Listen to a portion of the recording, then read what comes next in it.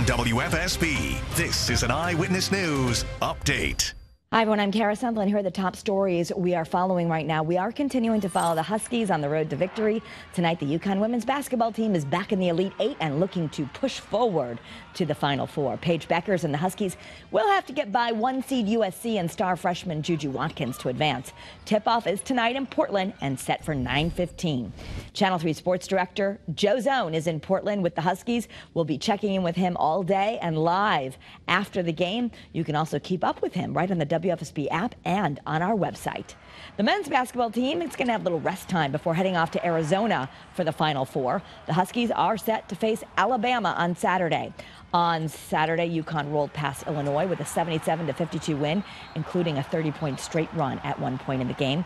For the first time in history, the Huskies are appearing in back-to-back Final Fours and hoping to earn back-to-back titles. Fingers crossed. Tip-off for Saturday's game is at 8:49 p.m.